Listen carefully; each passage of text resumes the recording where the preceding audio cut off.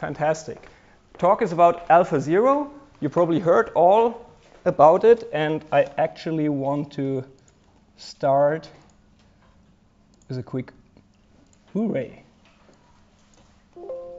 With a quick video, and then we will go through what does reinforcement learning basically mean, what is AlphaZero, and a quick outlook to how does it work. No, actually an in-depth outlook on how does it work and what else might be interesting in the sphere of reinforcement learning.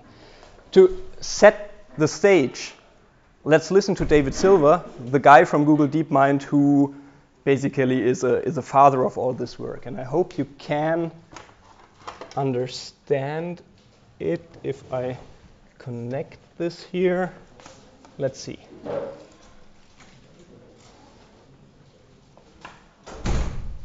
Do you hear anything? No. Why don't you hear?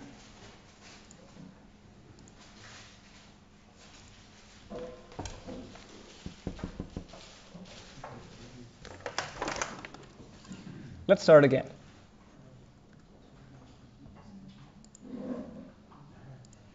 That's always the thing if you want to videotape something, it doesn't work then.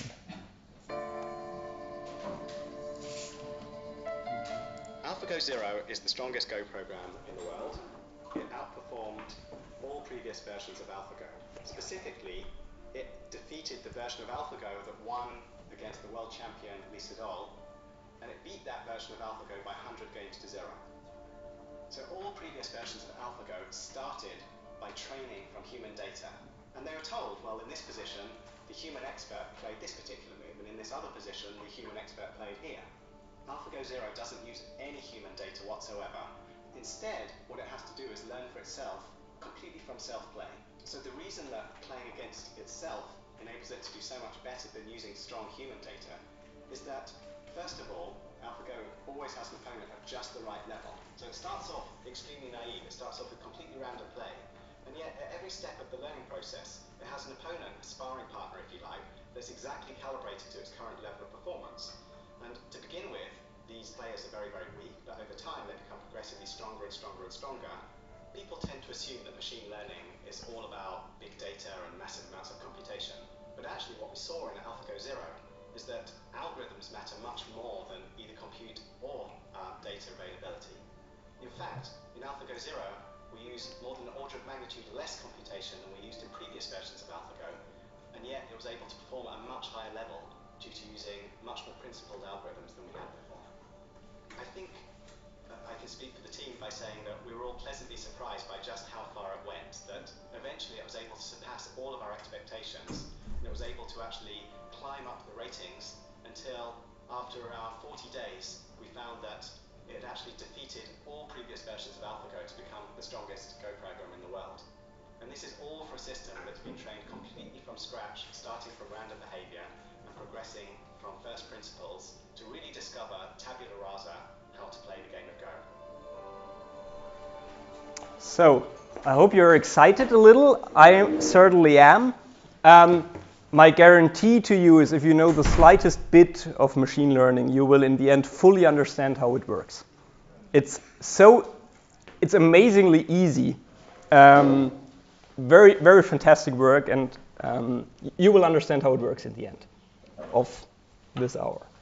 So, let's go quickly into what is learning to act, what is reinforcement learning. Sorry?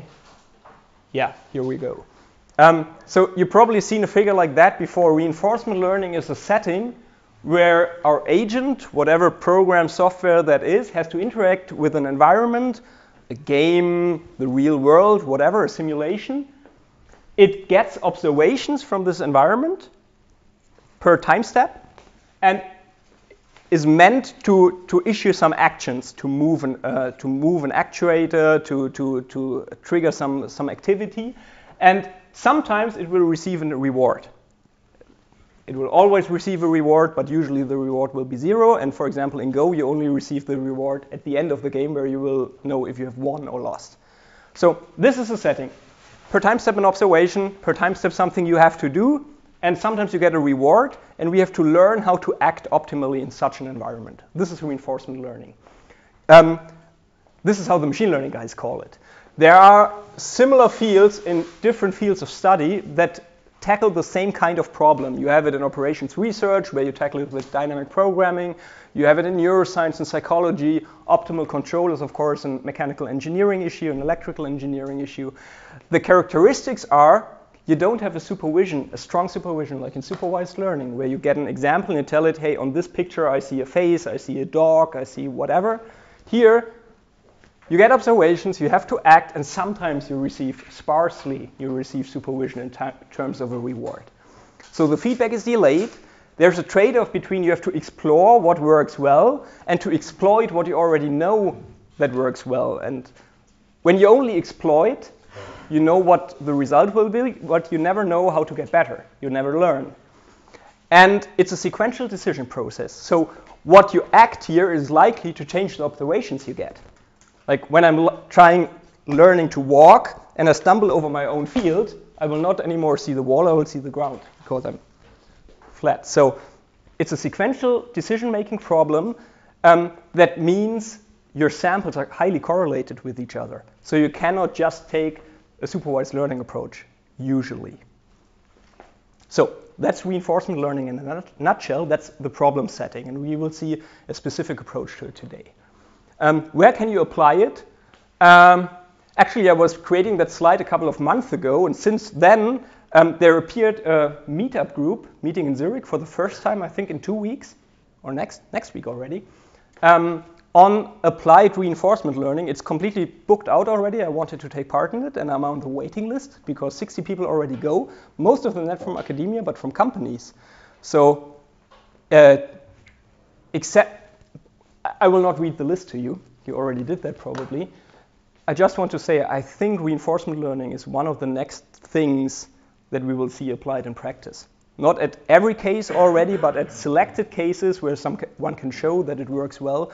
I think reinforcement learning is at the brink of where it really goes into practice. And it's not just game playing and not just robotics. We are currently actually having a couple of projects with reinforcement learning methodology on completely not mechanical movement kind of problems and not games. So it's a very interesting thing to learn about it.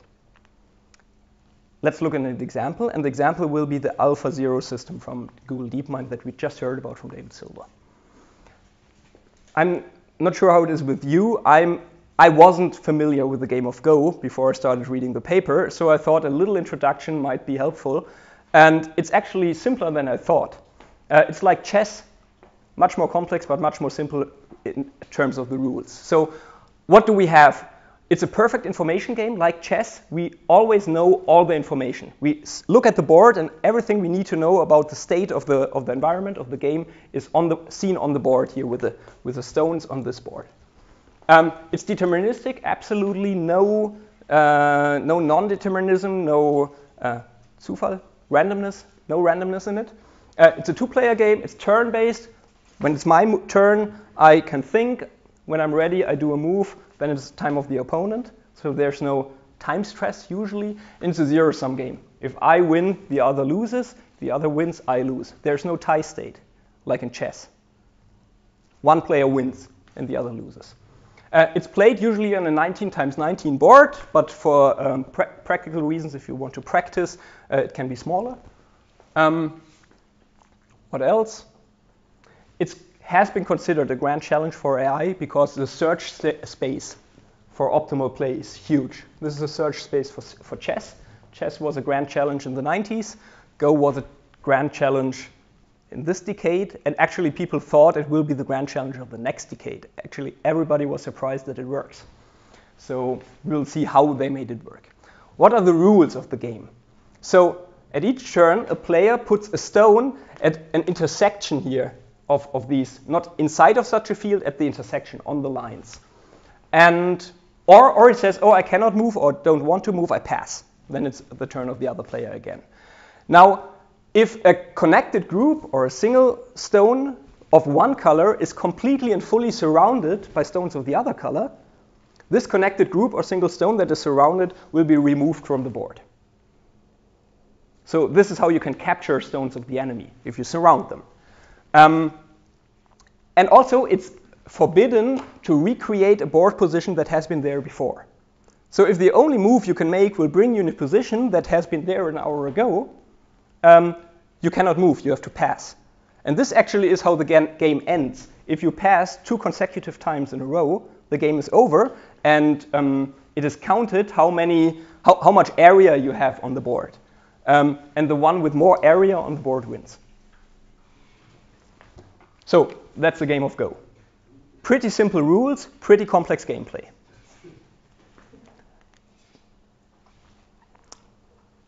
Google DeepMind actually did a full line of research on that. And it actually dates back to before the foundation of the company, when the main researchers on the project were already doing this kind of stuff when they were still PhD students and postdocs. Yes? So you said that one position is allowed to be only for one specific time. Yes. How do you manage that? Do you have to remember each position that was already there? Or? I actually have no idea how they do it. I never played it yet.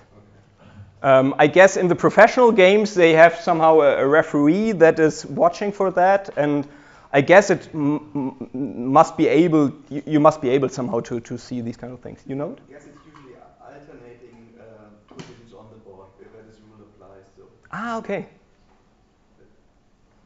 But you have to somehow detect and say, oh, we already had that. Immediately before. Yeah, immediately before, just a step before. It's like putting something away and. And back and forth. That's what is forbidden.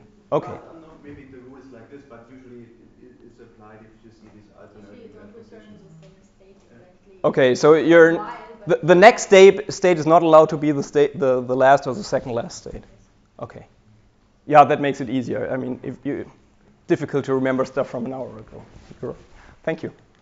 So the first thing that was published on that, that was a huge success and made it to the title of Nature and to all the news, I think even to the TV news, was the system called AlphaGo. That that beat the human world champion, I think 5-1, 4-1, like quite decisive, which wasn't thought of possible before. This was in 2016. Later on, they created the system we will talk about today, AlphaZero, not AlphaGo, AlphaZero, which is a simplification actually of the system that works much better. Simpler algorithms. What do I have here? Better playing strength, higher generality. They expressed it in a third article that is not out yet, but layouted like a Nature article, so probably it's going to be published in Nature as well. It shows that the same algorithm works also for chess and for the Japanese version of chess called shogi. And the complexity went down from here to here. The algorithms got always simpler and better comprehensible, and that's fantastic. You do not see that very often in research. That things get simpler concept-wise.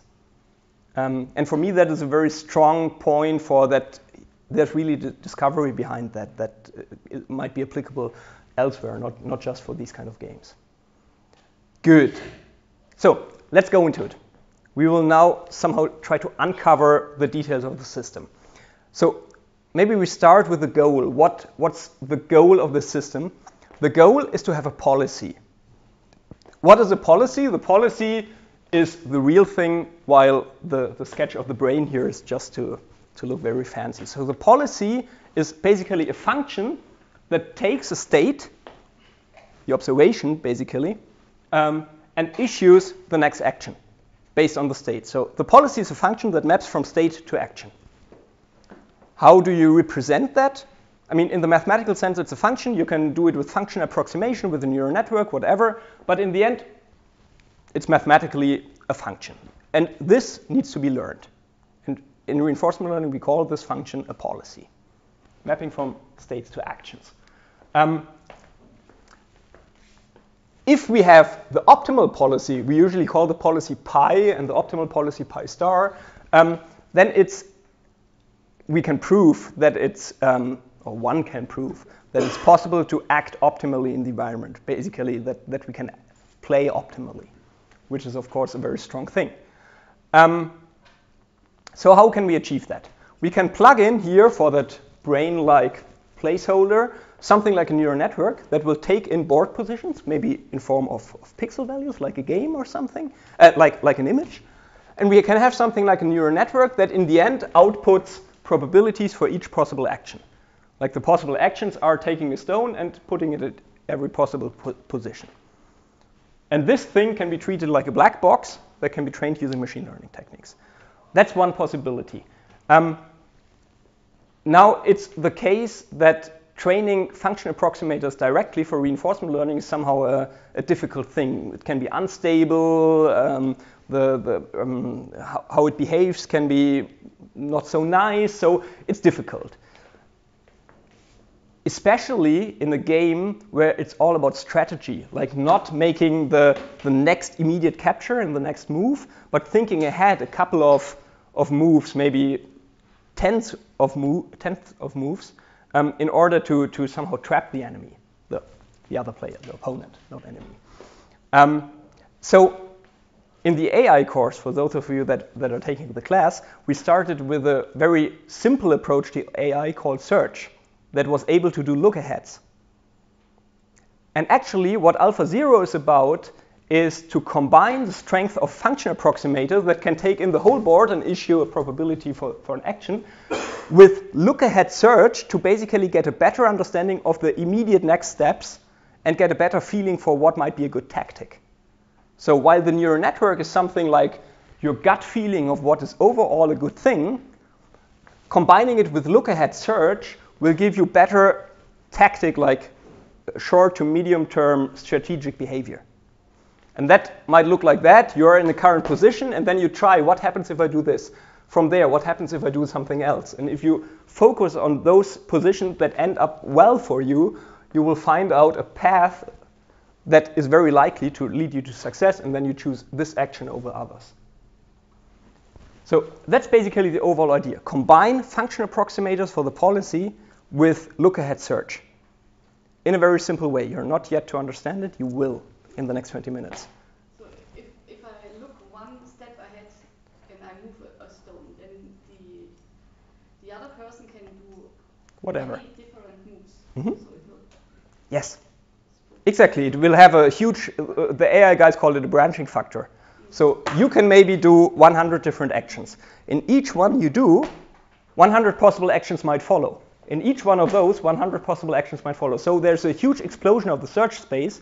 This is why it wasn't thought possible to do it before by just this search. Of course, the search is theoretically, it will lead to an optimal result, but you cannot compute it.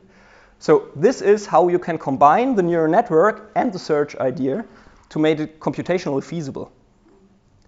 By using the neural network to guide you by some sort of gut feeling which path from these hundreds of possibilities you do not have to follow because they will not lead to something interesting. That will be the overall idea. Shall we go on from there? It's okay to be a little bit confused at the moment. It will become clear.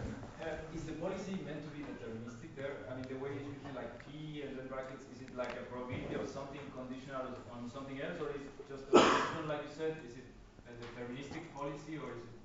In the end, it will play deterministically in production, like when you're really playing against the world champion, it will play deterministically. During training, it is probabilistic. So it's a distribution over actions. Yes? Is the same neural network used at all depths of the game tree? Or? Yes. But we will see exactly these kind of things in a couple of seconds. That's just the overarching idea. Neural networks plus tree search. Let's see how it works. So for the moment, let's assume we have such a policy encoded in a neural network. We will see later how to train it. Let's assume we have it. What could we do with it? Like, how can we play a move given such a neural network? So we are in some state, ST, and our goal is to choose the next action, AT, that is somehow good and leads us to a winning move. So what are the ingredients? The tree search and the neural network. The neural network is a function of the state, and it puts out two quantities. A probability distribution over all actions that are possible. Probability distribution means for every possible action, it gives a probability. This is why it's a vector. If we have 100 possible actions, this is a 100-dimensional vector with numbers between 0 and 1, all summing up to 1. And V is the value of that state. In reinforcement learning, we call the value of a state you can say the expected probability to win from that state. So if the board position, the current state, is a good state from which you are likely to win, V is very close to 1. If it is a bad state, you're about to lose, it should be close to 0. The neural network should, given a state, a board position, output probabilities for next actions plus the value of the current state. That's how we have designed it. And now we assume we have it. This P vector is the same as you had before. Was that the P from A conditional on the state, or was it? That's this, yes. That's this vector, okay.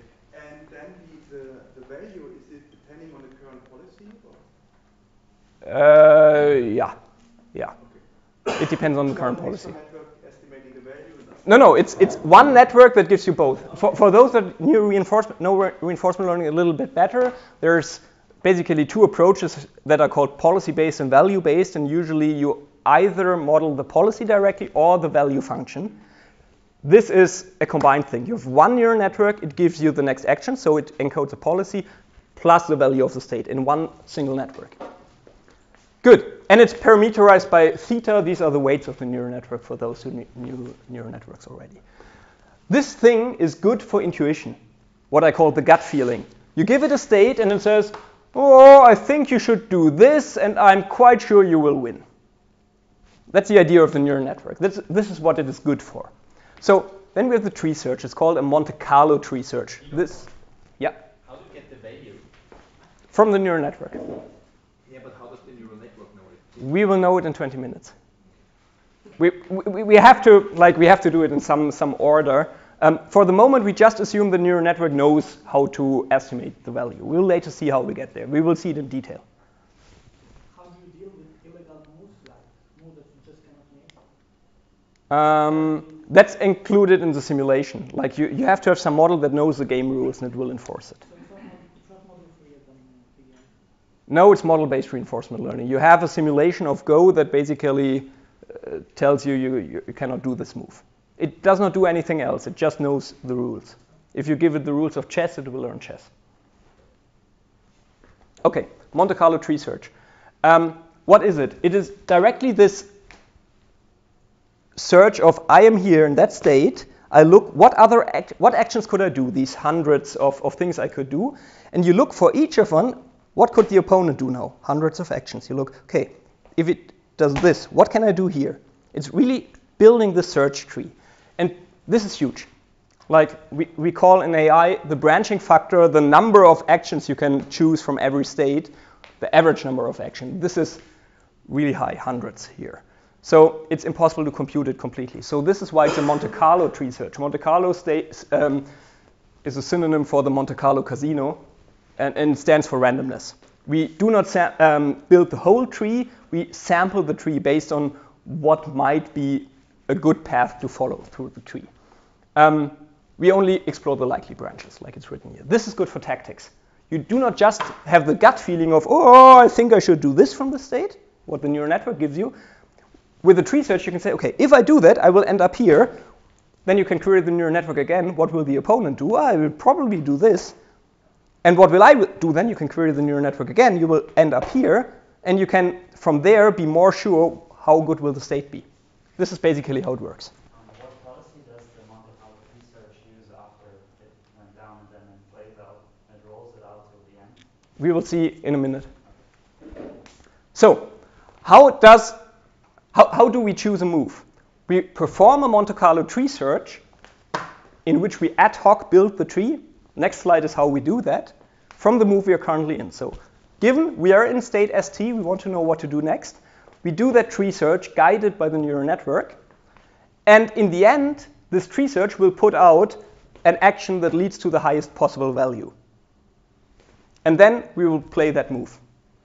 That move that the Monte Carlo tree search followed on most of the time. Okay, you're still confused? That's okay. It becomes clearer quite soon. It's just keep it open in your head. It will connect. I promise. Why doesn't this work? Okay. So how do we perform the tree search? This is now first piece of real detail. that will give you the basis for the move. We still assume we have the neural network that can output the action probabilities, this p vector, and the value. So what do? We are in state st, so we create a new tree. There is some caching going on for making it faster in practice, so it can reuse stuff. It doesn't change the theory. We can forget about that. So we create a new tree that has just our node st here. Then what do? We perform, and this is a hyperparameter, 1,600 simulations. We could also do more, we could do less. It turned out for them this is a good trade-off between how fast it can run and how well it turns out to be. So let's say we're doing a couple of simulations. What do we do in every simulation? One simulation is a traversal of the current tree until a node that we haven't, that is a leaf node, and that needs to be expanded once more. This is one simulation. So in the beginning, one simulation means we expand one node. And later it means we traverse a tree until the current last node and expand it once further. So going to a leaf and then expanding it is called a simulation. We do 1,600 of them. What do we do in each simulation? We start at the root. We traverse a tree down in a specific manner. How? We choose the action, like nodes are board positions, and the edges between the nodes are the specific actions. So this tree means there's one board position I'm currently in, and there are 3 possible actions. And the edges here, they have annotations. A Q value, that is the accumulated mean value of the following state. We will see in a minute down here how we come to that value. And a U value. So what does the Q and the U mean? The Q is our current estimate from the tree search how good the following tree is, based on the experience we get by going down the same tree a couple of times and getting the final values at the end of the tree. Of course, in the beginning, when we start building the tree, this Q value is not very, we have actually no basis to know a good Q value.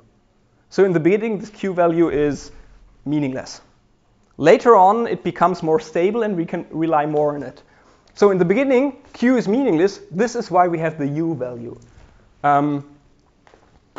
The U value comes from the notion of an upper confidence bound. Who heard about it maybe? Just to connect the lines there. And there's a principle behind it that is actually very intuitive. It's called, have I written it somewhere? I think I didn't. It's called... If S has high prior probability. It's something like a prior probability. It basically says act optimistically as long as you don't know much. So when we haven't explored a certain action often yet, so we haven't run down this path very often, we assume that it might be a good action. We are optimistic in the face of uncertainty because we do not know yet. So we are optimistic and assume it's good. So we choose it. We have a high U value while we haven't seen lots of simulations yet in that branch. That leads to high exploration of that branch. And when we see it more often and we see, oh, actually our optimism was meaningless, it's not a good idea, U goes down and the Q takes over, and if the Q is not high, we will not anymore explore in that direction, but explore another one. So this U value helps us to get the trade-off between exploration, we haven't seen that, so we have to explore, and exploitation. We know that this one is already good, so go down more in that direction to trade that off in a good way. And the principle is called optimism in the face of uncertainty. Is there something like a hyperparameter hidden in the U, or like a, I don't know, like how often it goes down, like a temperature? I think there is some sort of hyperparameter, but it's quite well-behaving. It's not a, I don't have the details in mind, but it's not something that it breaks down if you don't get it right to the 0.1% or so. Okay, so in the beginning, when we do not know nothing, Q values are low, U values are high everywhere, so we basically randomly choose an action. If we then then see that this action actually didn't deserve our trust, we will abandon it and go more into the directions where we get higher Q values. So this is how the tree search works. We traverse a tree based on the Q and U that guides what directions we take in every step until we arrive at a leaf node where there's nothing more to traverse. What do we do then? We expand the tree. How? I mean, we do not know the value of that and what happens now. Now our gut feeling approximator comes into play, the neural network. So in that state S where we arrived, for example here, we query our neural network with that S and ask, okay, neural network, what do you think is the value of that state that actually will give us the Q values? And what do you think, which action should we take? A prior probability on which actions might be interesting. So we get that from the neural network, and we expand by adding all possible actions, all non-zero actions here, and the resulting nodes, board positions. And we initialize the 4 numbers that we maintain for every node. The number of times we visited that node in our search. Of course, at the beginning, it's 0. We have never been down to that node before, so it's 0. We actually initialize the W. The W is the total value of the next state, so the sum of all the V values in the path, down until there. It's also 0, because it's the lowest node yet. The Q value is also 0, because we just initialized it. And the prior probability of that action that led to one of the nodes, which is the entry of that P vector for the action we took. So now we have expanded the tree. And we start over until we have 1,600 such rollouts. Sorry, no, we don't start over. When we have expanded the tree, we will back up the values up the tree. For all the nodes in the path from the root to the nodes we just added, we count up the visit counter, add up the total sum of the values of the state in the path, we add the new one, and we normalize the Q value, which is just the total value divided by the number of we visited it. So this is how we arrive at the values of the Q values of each node. We don't know yet how the neural network arrives at the V, but we will see. Yes? Every simulation is the query to the neural network done only once? For every simulation, the query to the neural network is only done at the leaf. At the end of the Yeah, only at the leaf. We only need it there to basically get the information we do not know yet. So how do you find the depth of the tree to begin with? It's implicitly given by these. You do 1,600 simulations, depending on how many branches you have and how likely several of them are. Like, if only one action makes sense in many of the states, you can go down there very deep. If all the actions make sense, you will expand more paths, and they will all be quite shallow. So this is somehow dynamic. Can we already see here the time? Sorry. So can we already see here, let's say, how many times ahead you're looking to define the horizon for the decision making? Can we already have a notion here or not yet? Your look ahead is basically how many levels in the tree do you have at the end. If you only follow one action until very late, you will have a very narrow but long look ahead. If you follow many actions on the first couple of levels, you will have a very broad but shallow look ahead. And it's nowhere defined. Like, it's not like looking ahead 10 moves. It's looking ahead 1,600 simulations, whatever that means. Okay, Thomas? I was having the same question whether how many levels you go down, because if you imagine that you start playing the game, then you would know probabilistically what the first move will be, and that will obviously heavily influence the structure of the tree. And the question is how much tree you keep in memory, essentially, and how many leaves you have, because the way you tell us, there's no way to foresee and how big the tree will eventually get after expansion. Exactly.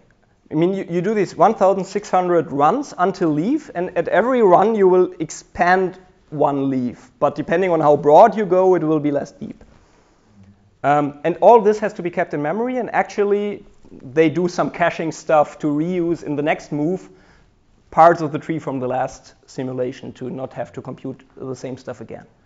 But very broad trees obviously will give a lot larger growth of leaves if you continue.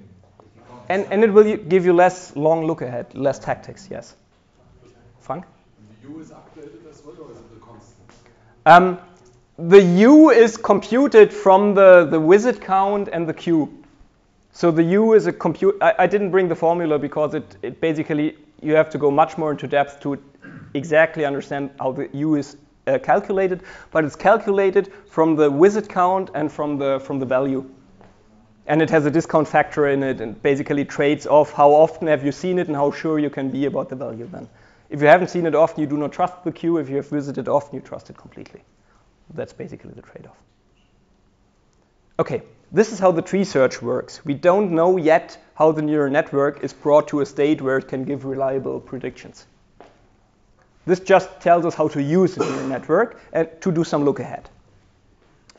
Okay, we go forth. How do we train the neural network that will give you both the policy and the value? So first we have to know how to create training data. And this is done by using the current policy network that we have. And in the beginning, that means we have an randomly initialized neural network. So this is a bootstrapping approach. For all those familiar with machine learning, you are used to it. For all those for whom this is new, this is what machine learning people do. You have to start somewhere, and you start randomly and start using it, and it will improve over time. But you initially put some trust in something from which you know with certainty that it's not a good idea to trust it. And it will work out. Okay, so we initialize our neural network randomly. So it will take in a state, it will issue a value and a probability over actions from the state, but you basically know in the beginning it doesn't make much sense. Now it maybe makes sense to look quickly on how the state really is represented. Actually, what they give in is this. 19 by 19 grids, the board positions, basically for the black stones, and not only the current board position, but the last 7 board positions as well for black. The same for white, only the white stones, and the last 7 positions with only white stones. So we have some sort of notion of history. And another layer that is all black or all white and indicates whose turn it is at the moment. This together is the game state that is fed into the neural network. You can think of it as an image with 19 by 19 pixels and 14, 15, 16, and 17 layers. 17 correct? Yeah, it's correct. Okay, cool. I can do math. Yay. Okay, so we now have a neural network. It's not good in the beginning, it's randomly initialized, but we have it so we can use it. It will output a correct, syntactically correct result. What do we do with it? Okay, we play 25,000 games against ourselves. Meaning we use the neural network to play. And 25,000 is, of course, again, a hyperparameter. It can be more, then it computes longer and it's better. You can less, then it's slower, faster, but worse. 25,000. How do we do it? So we start a game. I don't know, black starts or white? Usually black starts, right? Okay, one of the colors starts. How does it pick a move? It gives the current position to the neural network. No, not to the neural network, to Monte Carlo tree search, as we saw it on the last slide. And back comes the action with the highest visit count. This is the one that should be played. So when this action is played,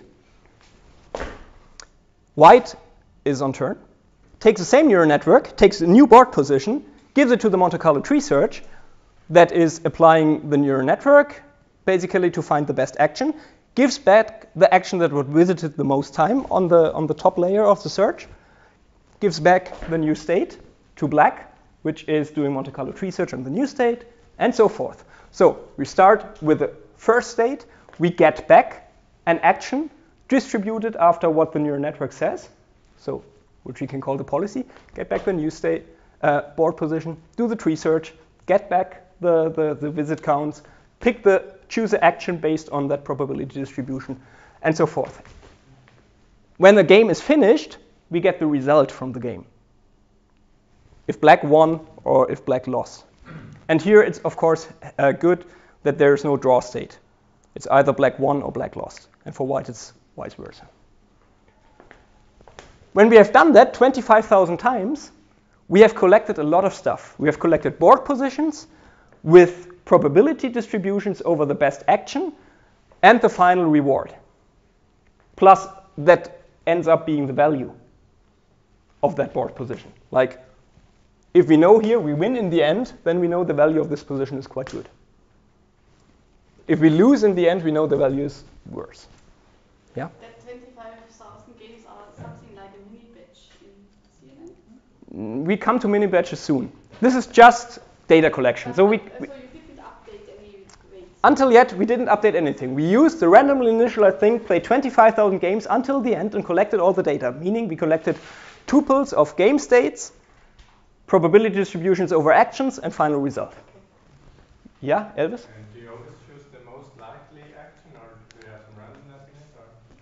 Braul, you asked me in the beginning, is it deterministic or probabilistic? During the training phase, like here, we do it probabilistic. We get a distribution over actions, and we probabilistically choose an action according to this distribution. Which means not always the most likely action will be picked, but most likely the most likely one will be picked.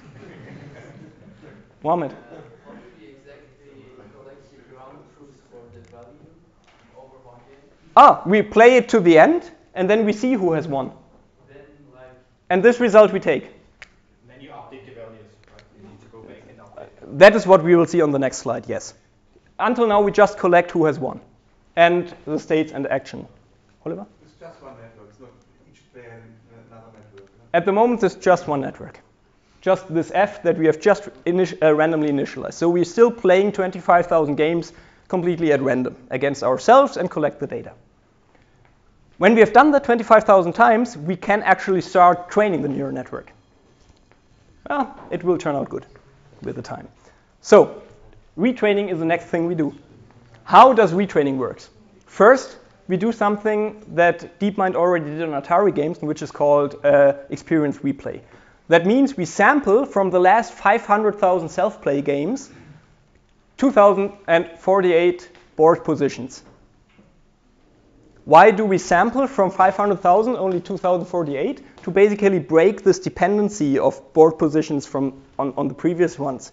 So we can regard them as being identically independent and identically distributed. And what we then do is basically just supervised learning. No reinforcement learning at all. We're just doing supervised learning. What does it mean? We have our neural network policy, F theta. We are using this batch of 2,048 board positions, and ground truth is the final value, who won, plus what the Monte Carlo tree search put out as a move probabilities. This is our made-up ground truth. State to probability distribution over actions and value. So game state is input. Output should be move probabilities. I have dropped the vector notation here because this is what machine learners do all the time. They get rid of the errors. And the value. This is what we want to have. Labels we have from here and here. These are our labels. And this is our input. And this should be our output. What is the loss function? It's a cross entropy, like to compare distributions between the output of the neural network and the output of the Monte Carlo tree search, plus the mean squared error between the two scalars, the actual outcome of the game and the value the neural network put out, plus a regularization on the parameters of the neural network so that it does not get crazy. For those not familiar with machine learning, ignore the last term. It's just a technicality. So we want to be the output of the neural network as close as possible to the final outcome of the game, and we want to be the move probabilities of the neural network to be as close as possible to the visit counts of the tree search. And this is somehow bootstrapping because also the tree search is relying on the neural network in the first place to get the move probabilities, but in the end it works. That's a nice thing. If we have done this once, we have a newly trained neural network. Now we want to know if this neural network is better than the old one. So we have to go to evaluation. That's actually the last phase we have to do. Then we're done. So how is this new neural network evaluated? We take it and play 400 games with a currently newly trained neural network against our last best one. How do we do it? For each player, we use Monte Carlo tree search with each of the networks. Like black, for example, uses the current best network, and white uses the newly trained one. Both used Monte Carlo tree search with their network that gives the action which one should do. We play deterministically, so we then always take the action that has the highest probability. We're not choosing actions according to a distribution, we're picking the best one for evaluation. And then we check if the newly trained network wins 55% or more of the games. If it wins more than half of the games, we think it's better than the old one in 400 games. We get rid of the old one and we replace our current best network with the one we just trained. And then we go back to here. We create more training experience. After 25,000 games, we retrain the network. And after we have retrained the network, we play 400 games against the last one and see which one is better and replace it. Yes? This step is really new compared to normal training procedure. Normally you never go back to the... You always take the new updated way. That's also, I think, a trick that DeepMind already had in the Atari versions. They had this experience replay to break up the dependency of the samples on each other. And another thing they called the target network. Of course, there they did Q-learning, but they always used an older version of the network in estimation the value and the newest version in playing, because it will mess up with the theory behind it. And here it's basically something similar. But you only take the best one. In the normal Atari game, you just took the last one. Exactly. It's a new take on that. Yeah. And it gets biased, I guess. No, but it works. So, to wrap it up, so we basically saw, you can believe me, maybe you don't have the feeling yet, but you saw everything that is needed to implement the stuff and it will run. In the slides, I think, Beate, you already have it on your website. You even have in the appendix some pseudocode to implement it. And it's a one-pager, the pseudocode. So it's really easy.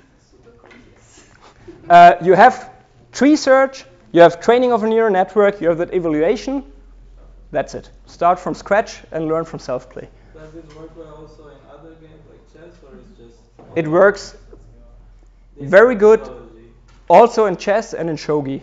With the same network architecture, the same hyperparameters, not changing anything. One of the big advantages seems to be that the same neural network learns the strategy and the counter strategies. Yeah. Because of the way the data sample. And the other one, obviously, you need to be able to devise a strategy from the last 7 moves, because otherwise you wouldn't be able to learn strategies that take longer to. It can do that because the current state only sees the last 7 moves, right? But the outlook using the tree search can be longer than 7 moves.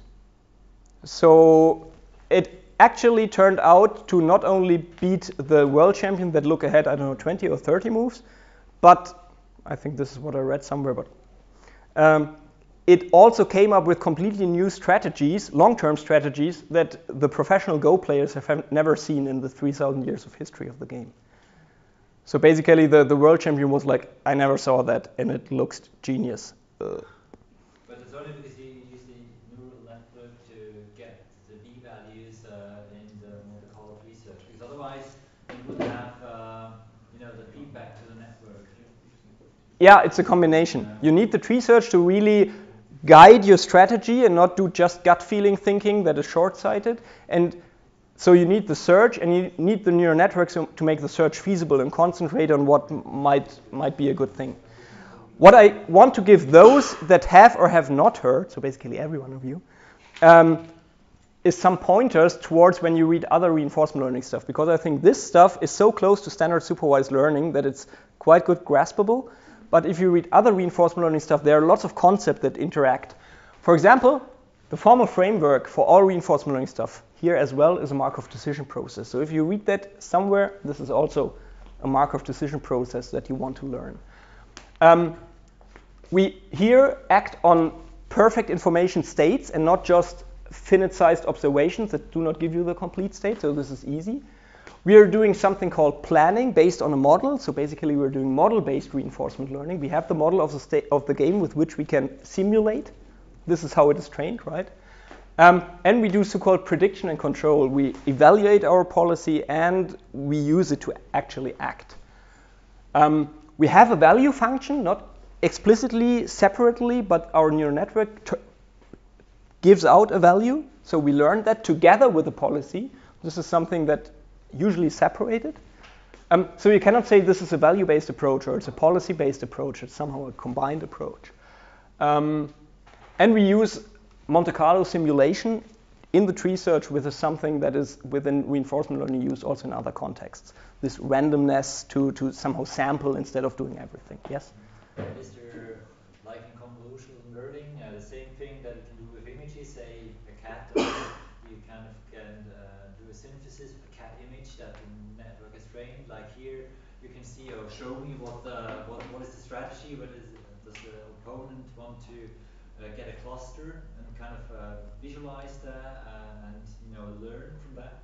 Or is the algorithm or the network strategy deeply opaque? I haven't seen any like visualization of the weights to get out a strategy, but what I've seen in the papers from DeepMind is that they actually devote a whole section and images on in the paper to show basically specific moves and strategies with which the system came up, and also strategies it developed early on in training and then abandoned, came up with new ones. So basically, in the beginning, it really plays strategies that human beginners play, and then it forgets them and comes up with strategies that grandmasters play and forgets them, and comes up with new strategies that no human has ever seen but are very successful. And then it combines them with successful human strategies. Yes? How much computing power would you need, estimated, to run such an algorithm like playing Go?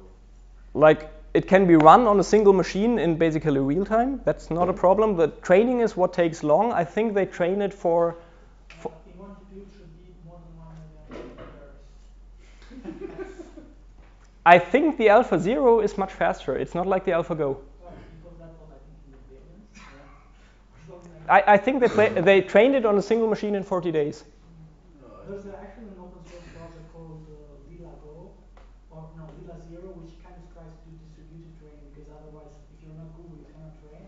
And they came out with this number, which is like pretty large. And there are like, I think, 70 people trying to train, but they are Can you say the number again? In millions. Millions of years on a single machine. But if you have thousands of machines, this still would take thousands of years. So. Yeah, but it's more than thousands. Let's say you have I think they use these GPUs, which are pretty They use the TPUs, the specific tensor processing hardware. I think they use like maybe 64 TPUs and a few hundred GPUs, but with a tighter matrix, it's basically impossible.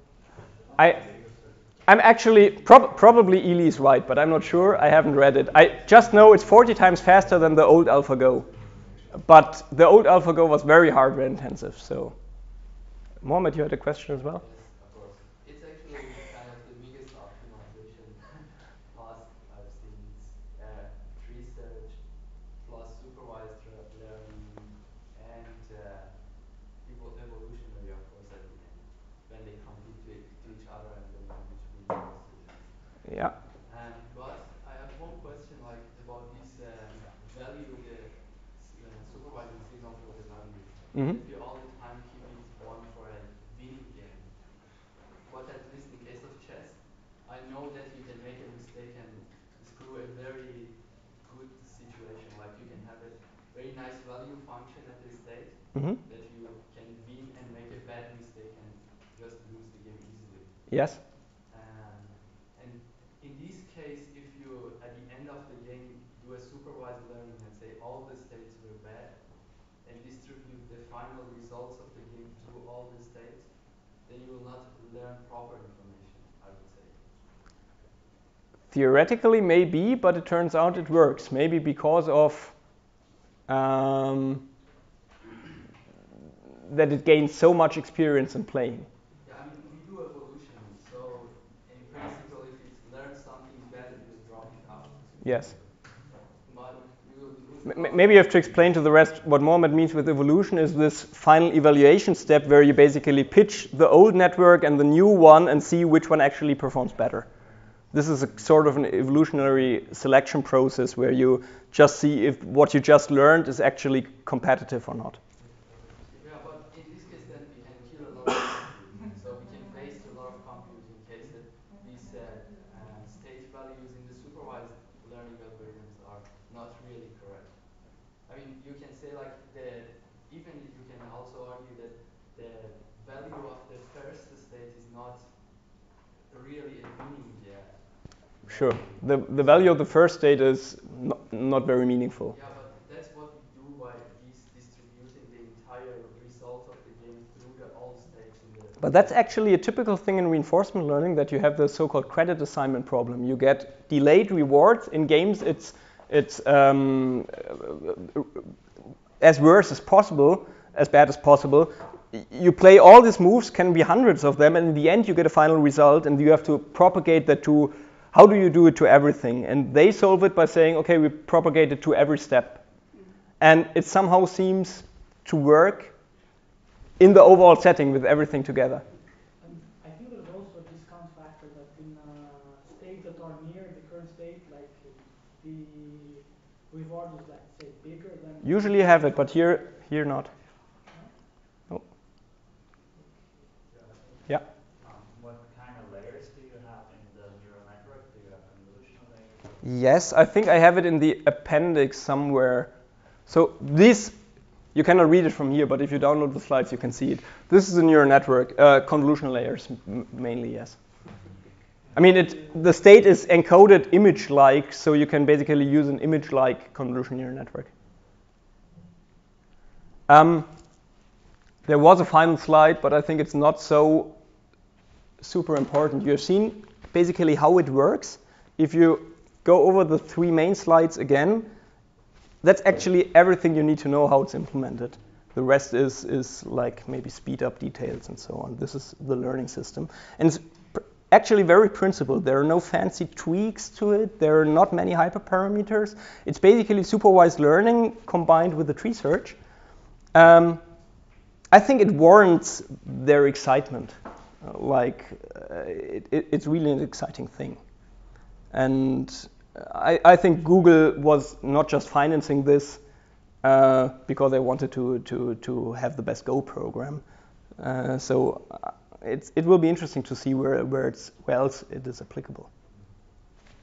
In the Monte Carlo tree search, the best node is the one which is visited most often, or yes, is the one yes. with the best U value? The best node is in the end the one with the highest n. Okay. Yeah. So basically, here we see this